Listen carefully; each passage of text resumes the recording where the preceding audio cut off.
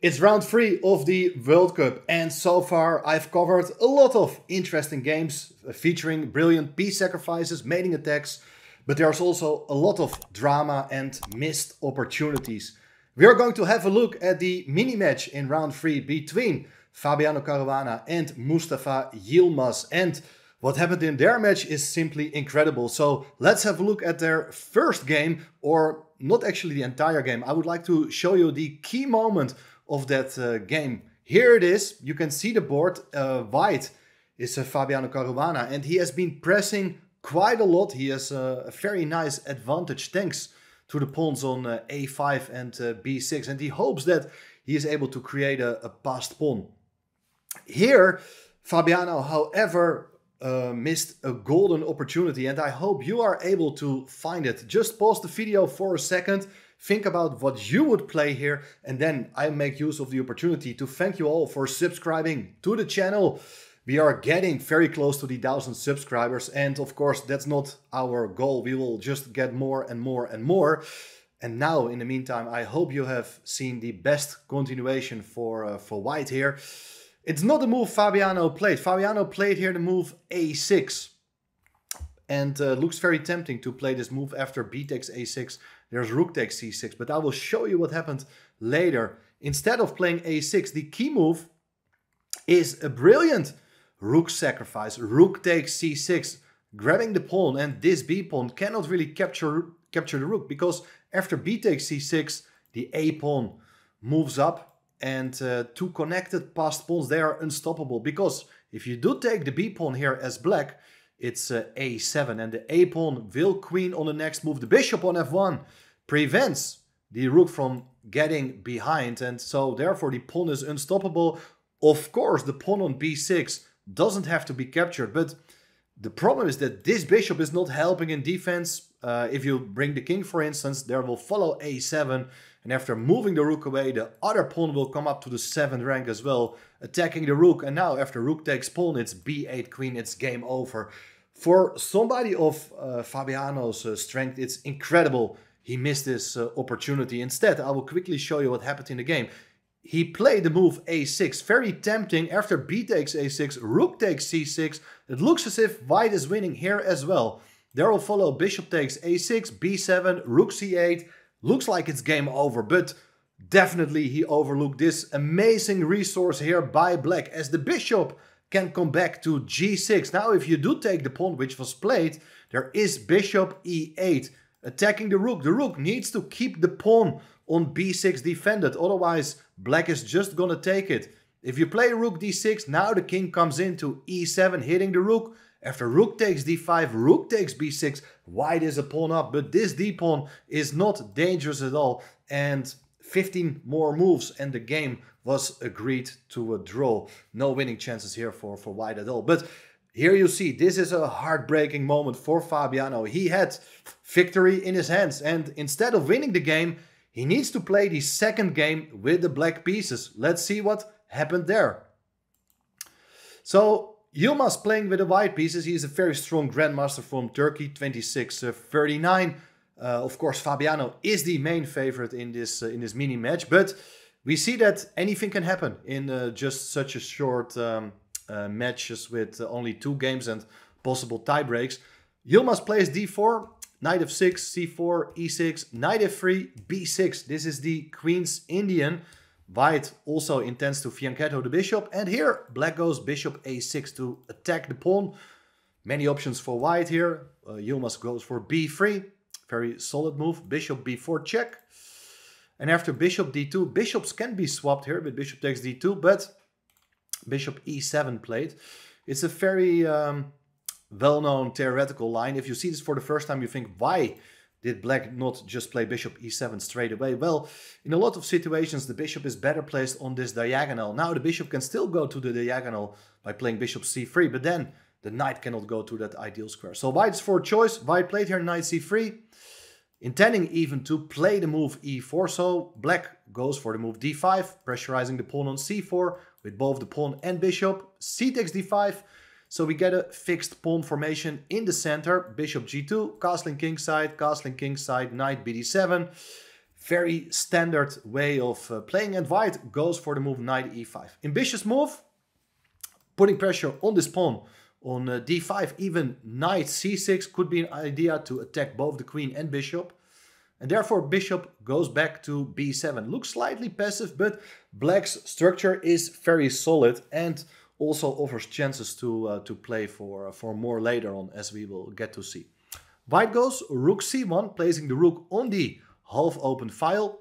Black does it with its own rook, placing the rook on e8. Who knows? It can be useful later on attacking the pawn on e2.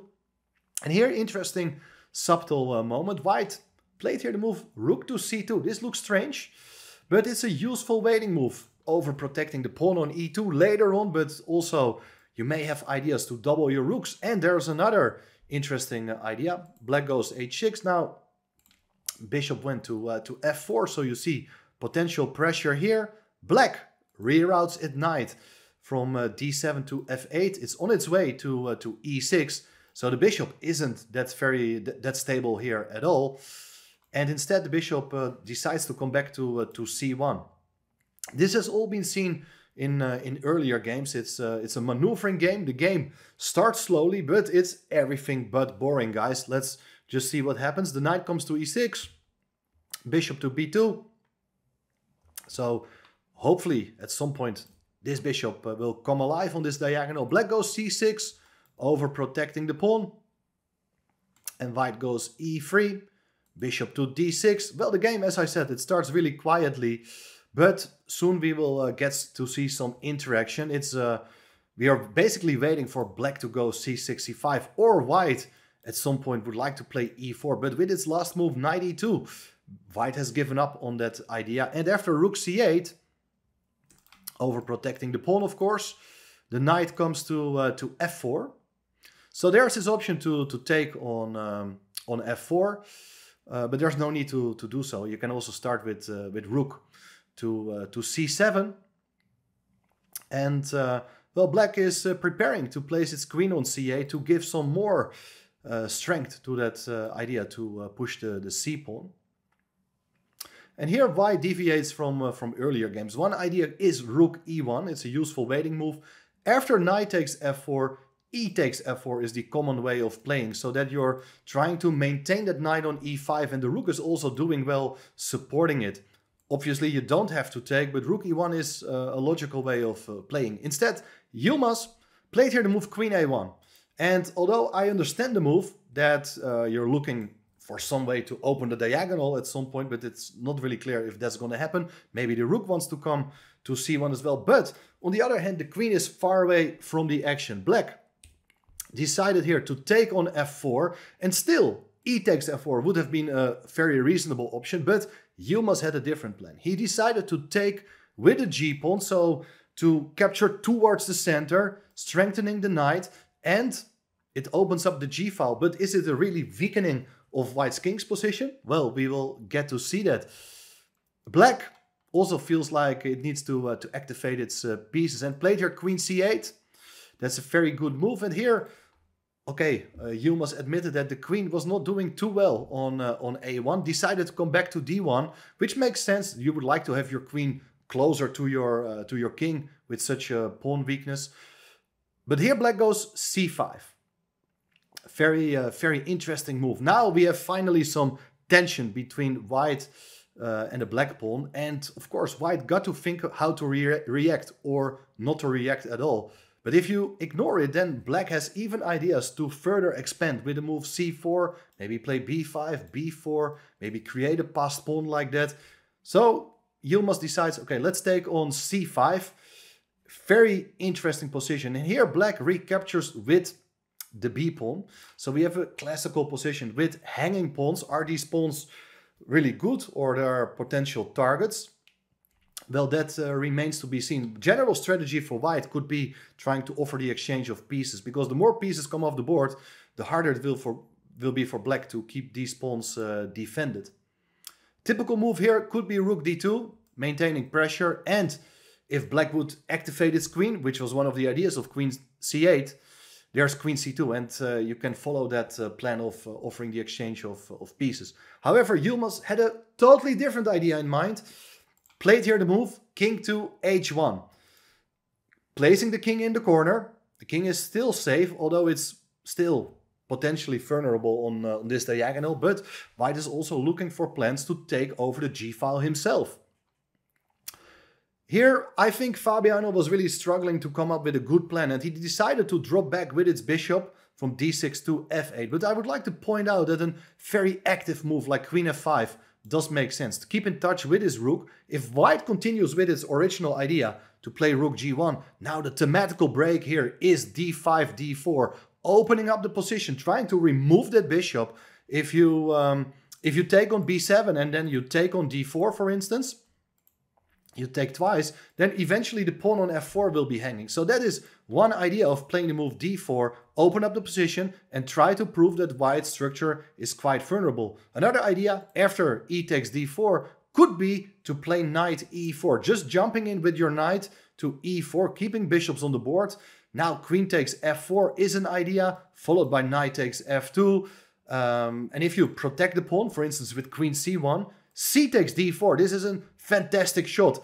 This is not a forcing line at all, but I would like to show you what black's chances are about in such position.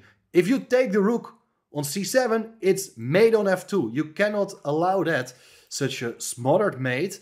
Therefore, the rook is a very important defender. But if you take on d4 here yourself, it's rook takes c2, queen takes c2, and now here we see the usefulness having the queen here. It's knight g3 with a discovered check. If you take with a pawn, it's queen takes c2, black wins the game.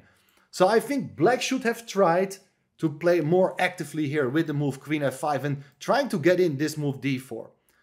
Now we get to see the difference with the game's continuation as black played bishop f8. It's a solid move, but it makes life much easier for white. White goes rook g1, black goes rook to d8. White played here the move rook d2. And still, maybe something like d4 could have been considered. And therefore, instead of playing the move rook d2, something like f3 could have been very interesting. So that after a move like d4, you can always try to close the position with e4. That's what we get to see in the game. After rook d2, d4 was not played here. Queen to e6. And now white played the move f3. Excellent move.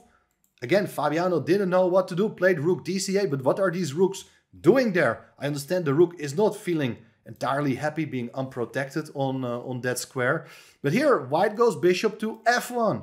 The bishop has nothing else to do on this long diagonal any longer and vacates the g2 square for the rook. Black played here the move d4, opening up the diagonal for the bishop, trying to lock up this bishop on b2. But white has the key move e4. Very nice move, and these pawns have been brought to halt. Black goes knight h5. The pawn on f4 is a target. Knight takes f4 is on the agenda, but it's white's turn first. Bishop c4. The bishop comes alive, hits the queen.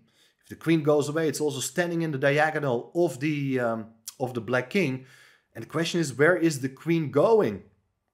If you go queen h3, maybe something like rook g4, protecting the pawn on f4, and also bishop f1 is an idea, trying to trap the queen. So queen h3 is not a good move. You cannot play that. If you play queen d6, which was played in the game, now white has also another brilliant follow-up. Rook comes into g6, attacking the queen. Cannot take the rook, obviously, because of the pin. The pawn on f7 is not allowed to move. Queen to d8. And the rook is just standing there happily. Cannot be kicked out. Queen to g1. Another piece joining the attack. Is there an immediate threat? Well, if black would take this pawn on f4, you can take on h6. The g pawn is pinned. And materials even, but look at white's pieces. So many attackers are here. This looks incredibly dangerous.